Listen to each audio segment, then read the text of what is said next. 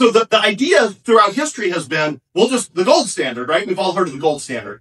The gold standard has never worked. The promise was, what if the paper money that we can print out of thin air, what if it's tied to gold? Then they sort of can't print it out of thin air. Every time this has been tried, the same thing has happened. Okay, so here's what it starts with. This is a $10 bill. If you zoom in on that $10 bill, it says, this certifies that there have been deposited in the treasury $10 in gold coin payable to the bearer on demand. Okay, that means you're supposed to be able to swap the paper for the gold anytime you want. Now, every time humans have ever done this in entire human history, they print too much of the money, and eventually they stop being willing to swap it for the gold.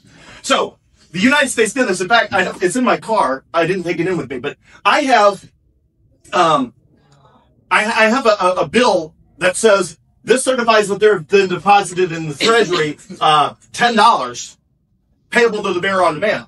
So after this bill, they had a bill that just said $10 payable to the bearer. But it left it ambiguous in what? Yeah. Like, is this not a dollar bill? Like, what am I supposed to be able to get from this? The answer is nothing, but we don't really want to say that.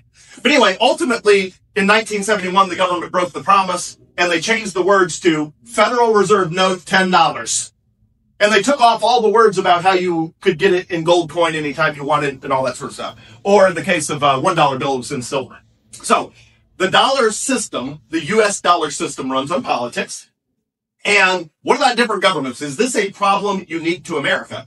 It turns out not. None of these countries have a better dollar than the U.S. because they all print money out of thin air. And believe it or not, they're actually less responsible than the United States. So this is how these other currencies in the world have compared over the last 10 years to the U.S. dollar. Now, let's remember, the U.S. dollar is already down 95% in 90 years. In the last 10 years, these over here are down an additional Venezuela, 99% on top of how much the U.S. dollar is down.